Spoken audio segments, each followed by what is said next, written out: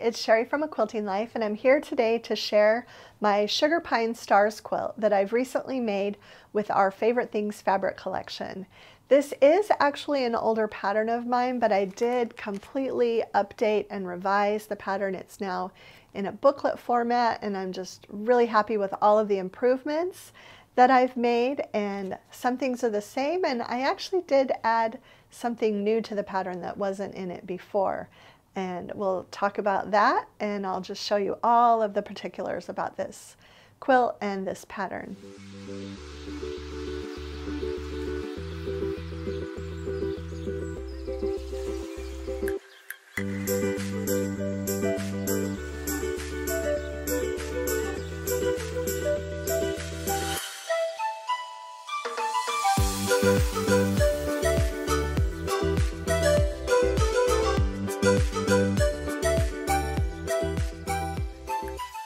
Okay, so as I mentioned, Sugar Pine Stars is actually a quilt pattern that I did a few years ago with the Fig Tree collection. Well, actually it was all fig tree scraps from a variety of different collections. And I always wanted to redo the pattern in one of my own fabric collections. And so when we had the chance to do this Favorite Things group, I immediately knew that I was going to remake this pattern with this collection. And the original quilt did not have the tree block. But as I was sewing, I just, I used all the different greens for the kind of the chain that goes through the quilt. But I just thought, you know what? I just want to make one tree. And so I stopped and I made the tree block, and I ended up putting it pretty much in the center of the quilt, and went ahead and did everything else the same as I had done on the original pattern for the rest of the blocks. But really, really happy that I added this tree block. And if you really like the tree block and you want to make more trees and fewer stars, you will be able to do that. You could make 3 trees instead of 1, or make all trees. You might have to adjust your fabrics if you start making a lot of trees and maybe only 1 star, for example. You'd have to adjust the fabric requirements if you did that. But I was really excited that I didn't have to change my fabric requirements because I had enough greens left over from these chain blocks to make my tree block. So this quilt finishes, this is a large quilt, at 75.5 inches by 89 inches. And the border, the outer border, I'll pull that up and show you in a couple minutes, or in just a minute, really isn't that big. So it would really be easy to make this quilt even just a little bit bigger. So it's great for a twin size bed. I think with just a little bit bigger of a border, it would be perfect for a full or even a queen size bed. So really, really love how this turned out. I would say this is a beginner friendly quilt, and I use the simple folded corners mini ruler to do all these tree blocks. And I did use my block lock for the flying geese units on the stars. Now this pattern also includes a lap quilt that finishes at 48.5 inches by 62 inches. And in the pattern you'll see that that quilt just has 6 star blocks and 6 of the chain blocks. But it's a really nice size if you need a gift, a lap quilt.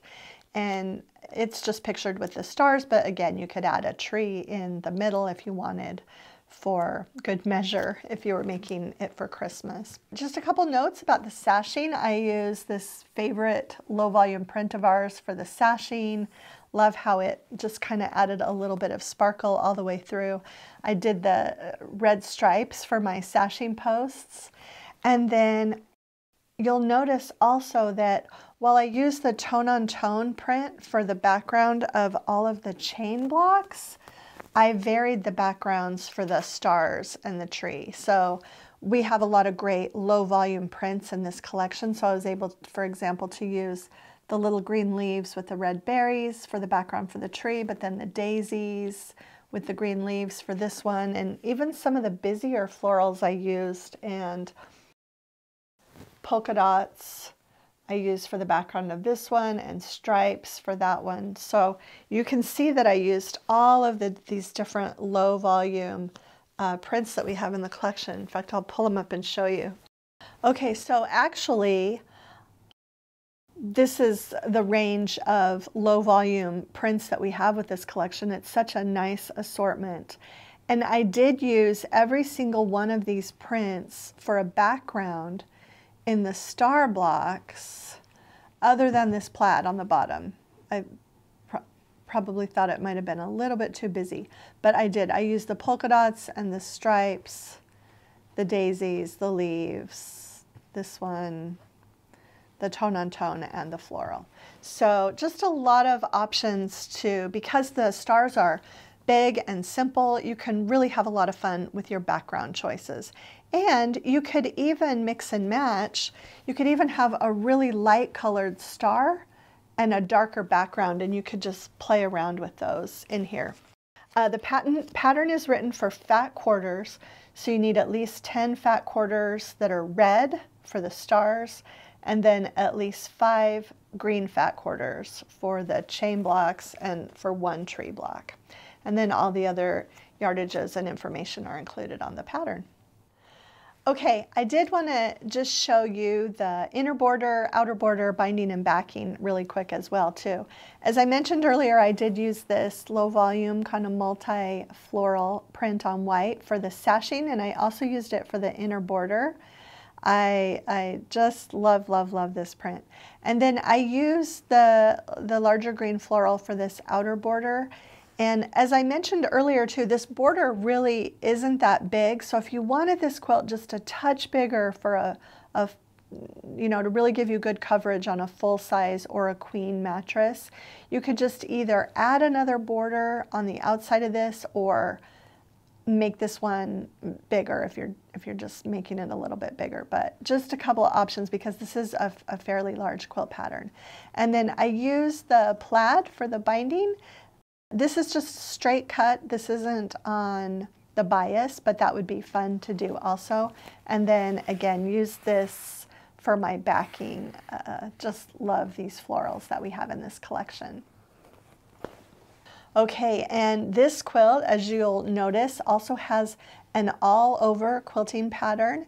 And Marion Bott did this one, and she always has a lot of fun picking a pattern for my quilts, depending on how it's set and how it's laid out and the blocks. And I just really love this one. It just alternates between 2 kind of orange peel flower designs and then a circle with orange peels, set around the outside of the circle. So I just love how kind of the same elements are in the 2 different designs, but yet they alternate throughout the quilt, and just really, really happy with this quilting pattern. Okay, and that's it for the Sugar Pine Stars quilt pattern. And as I mentioned, there are actually 2 versions included in the pattern. There's a smaller lap size quilt along with the bigger quilt that I showed you today. And if you enjoyed today's video, please share it with a friend, hit the like button, and subscribe to our channel if you haven't already. Thanks so much for stopping by.